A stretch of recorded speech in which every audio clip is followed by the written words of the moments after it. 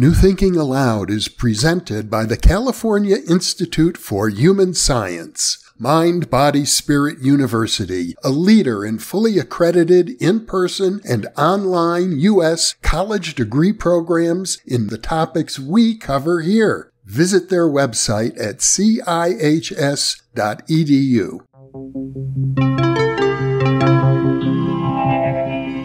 Thinking Aloud.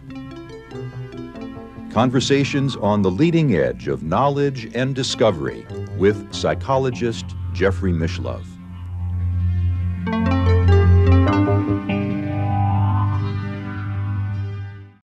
Hello and welcome. I'm Jeffrey Mishlove. Hello and welcome. I'm also Jeffrey Mishlove. You can think of me as an alter ego and a conversation partner.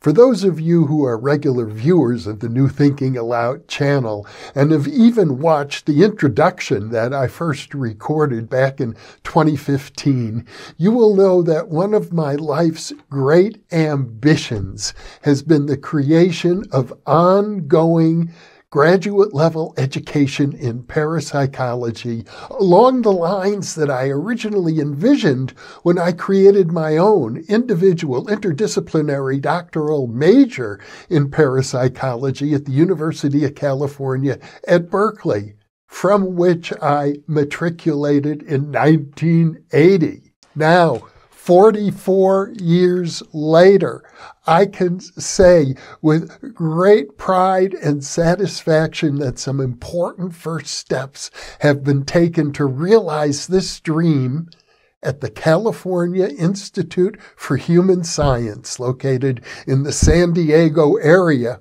CIHS, of course, is also a distant learning school, with students from all over the world, some of whom come to the San Diego area for actual in-person classes on their beautiful campus, and other courses are offered online. And I'm extremely happy to say that if you go to the CIHS website, which is cihs.edu,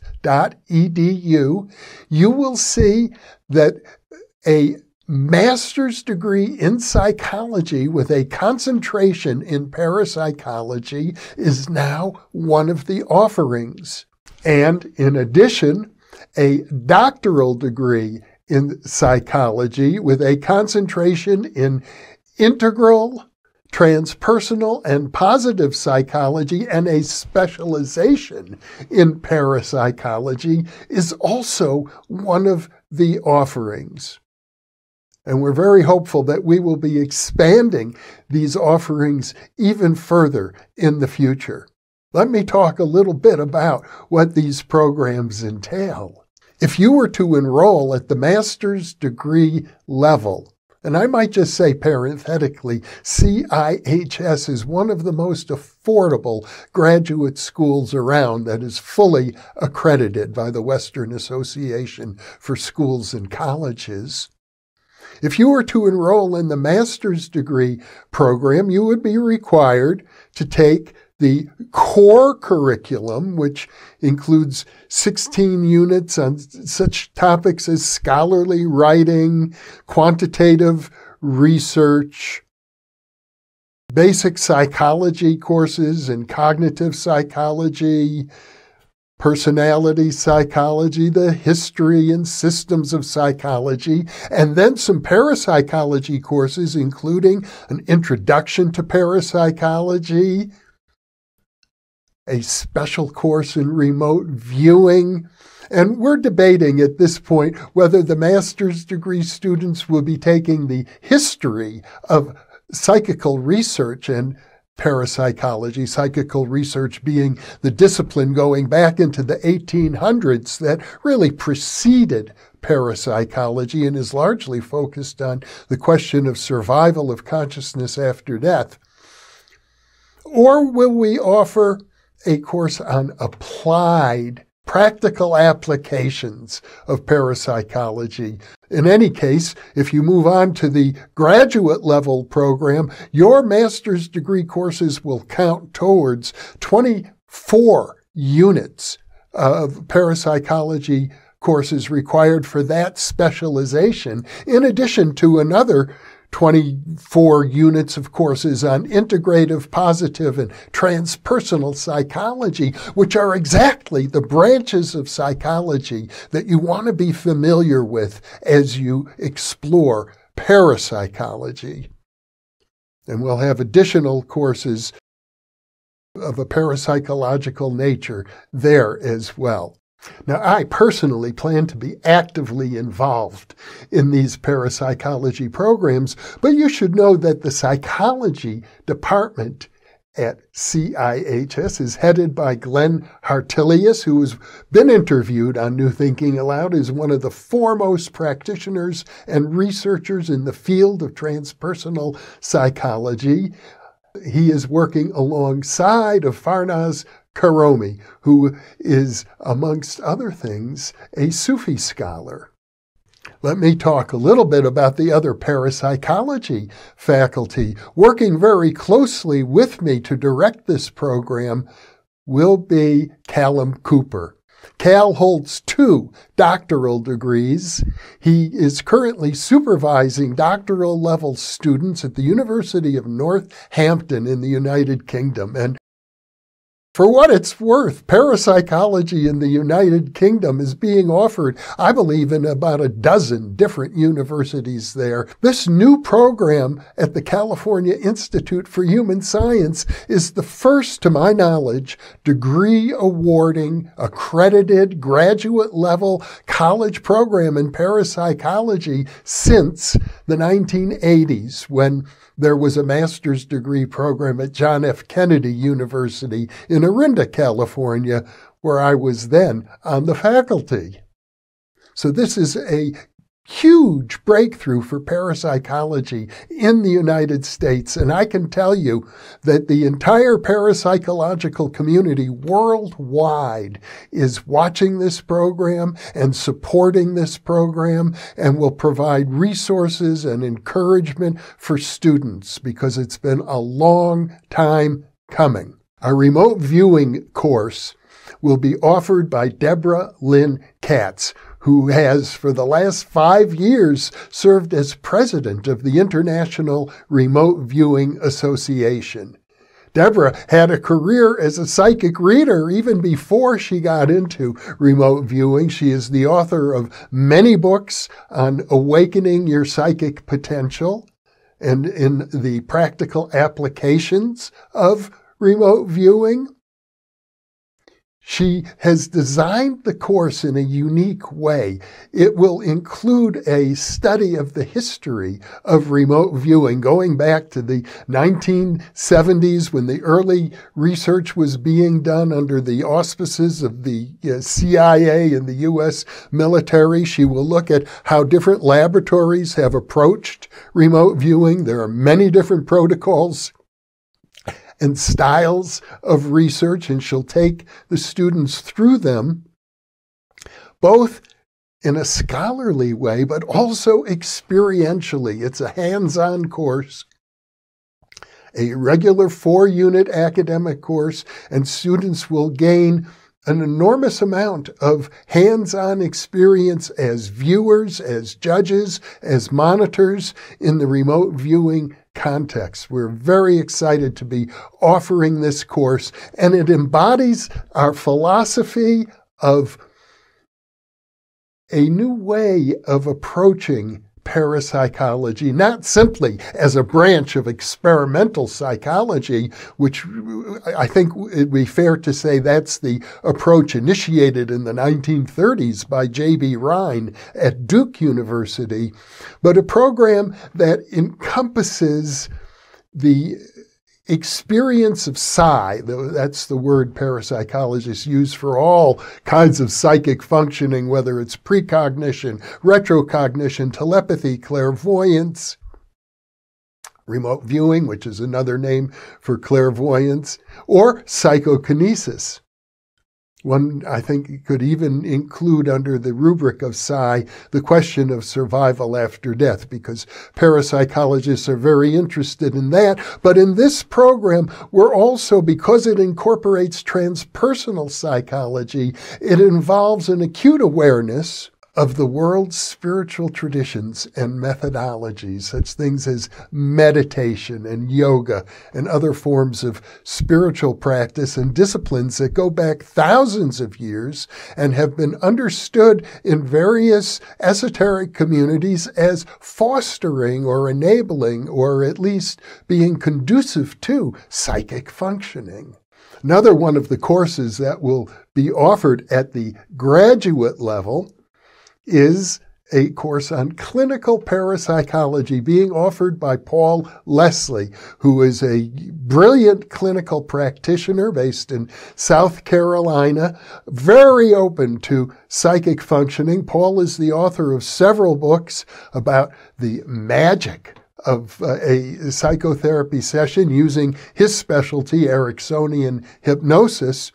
But he's also written about what he calls the shadows that can appear in the session, spontaneous examples of telepathy and other forms of paranormal experience that can occur right in the context of doing psychotherapeutic work, often unexpected by either the client or the therapist.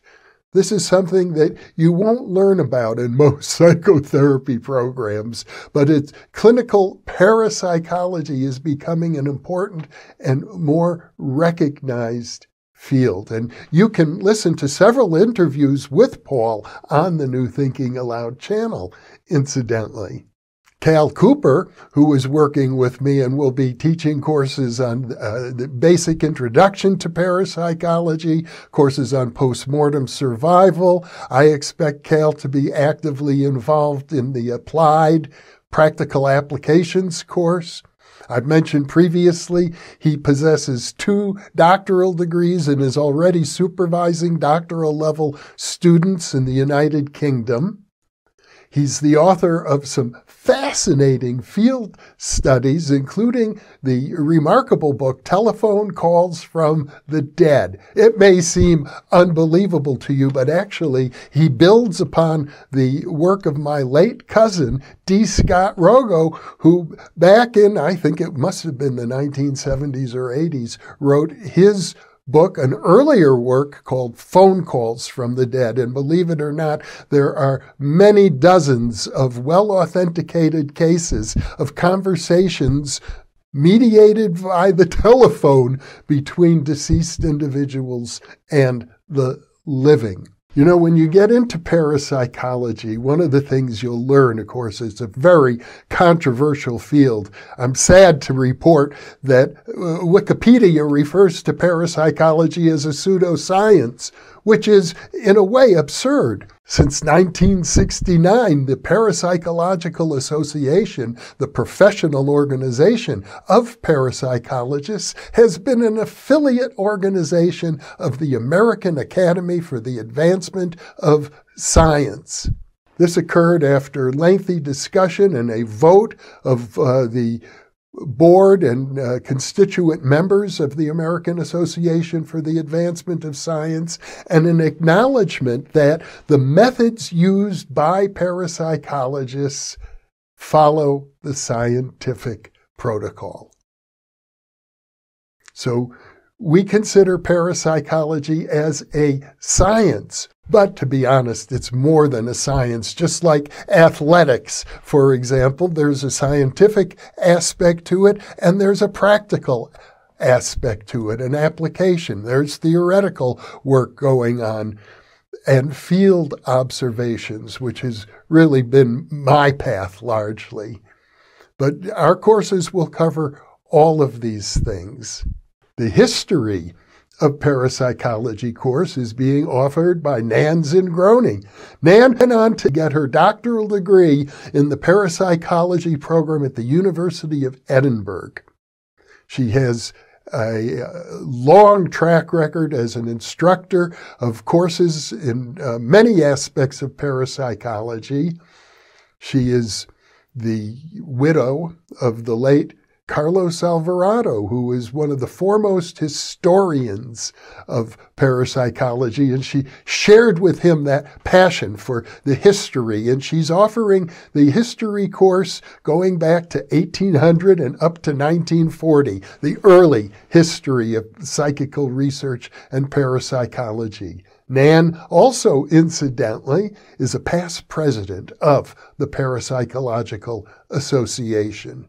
In addition to these faculty members, we have another dozen or more people who are signed up to participate as instructors in the parapsychology program, who will be working with students individually on dissertation and thesis projects and laboratory work. As I mentioned earlier, I think it's fair to say that the entire worldwide parapsychology community is supportive of this program. It's important to mention that the California Institute for Human Science has another track, not the psychology track, it's called the Noetic Sciences track, in which they're exploring many other areas of the paranormal. It could be Bigfoot, it could be spirit guides, it could be UFOs and contact with non-human intelligence. Those courses are being offered through the Noetic Sciences program at CIHS, and of course, parapsychology students will be able to take any of the electives that are offered in Noetic Sciences, transpersonal psychology, and the other clinical psychology tracks as well. People often ask, well, what am I going to do with a degree in parapsychology? And I have to admit, it's not like getting a degree in mathematics or engineering or the biological sciences, where you can expect a high-paying job waiting for you as soon as you get your degree. Parapsychology is a controversial science. There are many people today in academia who don't believe that it is a valid field. Employment opportunities do exist, but they're few. One might even say they're rare. So it's going to be up to graduates in this program to find their own way, which is one of the reasons why at CIHS we have a philosophy of preparing students for careers as public intellectuals, which is what I basically had to do my entire life after I got a doctoral degree in parapsychology from Berkeley. This means learning how to write grant proposals. It means understanding academic writing and popular writing. It means learning how to be a public speaker and a good presenter. The truth of the matter is that there's an enormous hunger in the population at large for information, valid information about the paranormal. 70% of the population claim to have actually had paranormal experiences. And my best evaluation of the research in parapsychology suggests that psychic functioning is a skill open to every human being. Anyone who is conscious, by virtue of being a conscious, sentient person, has the potential for psychic functioning. So I think the possibilities are sky high for students who want to devote themselves to this, which I regard as the most fascinating of all fields. And if you're such a person, I encourage you to check out the website of the California Institute for Human Science. And if you're thinking of enrolling, reach out to me personally. I'll be happy to work with you. I am so excited about this program and my ability to pass on to a new generation the wonderful benefits that I have learned and gained from a lifetime of study in the paranormal and parapsychology.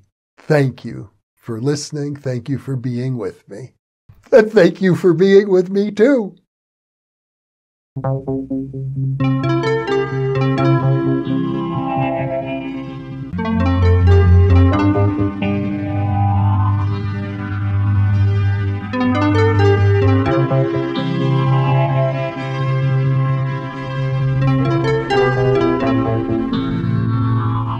3 in the new Thinking Aloud Dialogue series is UFOs and UAP, Are We Really Alone?